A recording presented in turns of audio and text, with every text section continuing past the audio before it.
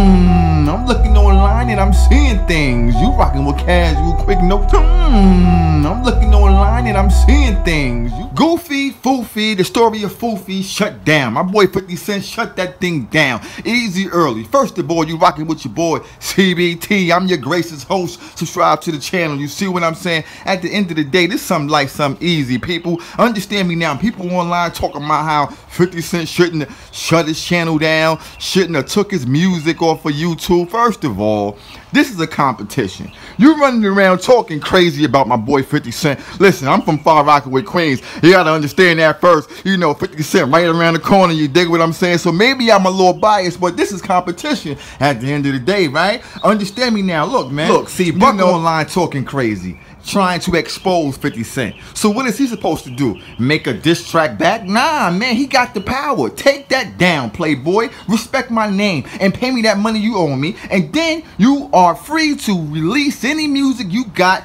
You finished, Buck. Man, you running around with trannies with the Google guys, and I don't know what's going on with you, man. But I'm going to tell you like this, man. We not playing no peanut butter and jelly in Queens. You see what I'm saying? We straight at you, man. So for the guys that think that 50 Cent is playing himself, oh, he's a black man trying to tear down another black man, this is competition. And at the end of the day, you're trying to tarnish 50 Cent's name. What is he supposed to do? You understand what I'm saying? He got the power to do what he did, and what he did was correct, man. We got guys like Snoop Dogg running around with nail polish on. You see what I'm saying? Wearing skirts, wearing wigs, trying to make that cool again, man. Rap is not the same, man. I'm happy that 50 Cent is exposing these cats, man, because 50 Cent kept it real from the beginning. Who he was in the beginning is who he is now. A dude that you better not cross, and if you cross him, this is what will happen. Floyd seen that. He destroyed them online. You can't read, you can't write, you don't even have your own company. And you look at Floyd Mayweather now, he don't even know how to run the company he has. And it's unfortunate because with the name that Floyd has, he should be able to move and shake with a lot of different top athletes. Great boxers that will love to sign with 50, would love to sign with you know, Floyd. You gotta understand something, man. When I see 50 and the tactics he used, it reminds me of a Queens dude. That's why I be like, yo, 50 at it again.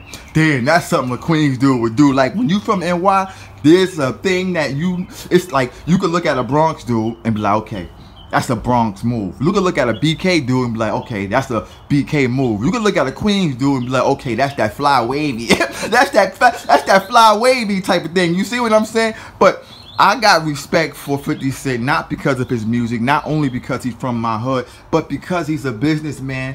You understand me? He tore the rap game up, and now he's on the other side of things, just like Michael Jordan did. He was slamming on dudes, going to the hole, and then he said, you know what, I'm a little bit older now. I'm a fade away. You dig what I'm saying? I'm going to show you my back and fade away. You see what I'm saying? You got to get in where you fit in. Like I always tell these YouTubers and these dudes that I meet in the streets or my homies, man, look, man, it's a new generation. It's 2019, about to be 2020. You know, these guys are wearing skinny jeans. These guys are wearing purses and dresses. You ain't got to conform.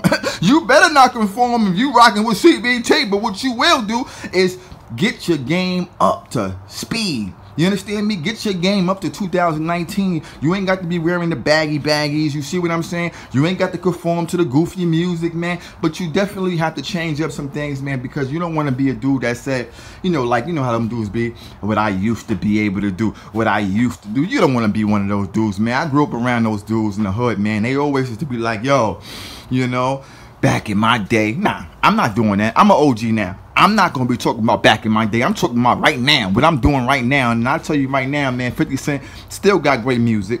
You understand me? And Buck got great music. Buck is one of my guys, man. When Buck got with 50 Cent, I was hyped. I was amped because Buck got good music, man. And he just got bars.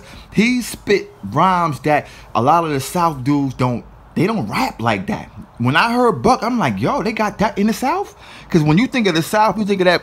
For me, I don't really like the South music. You know, I live in Florida now, and they got that on the radio, man. I'll be like, good God.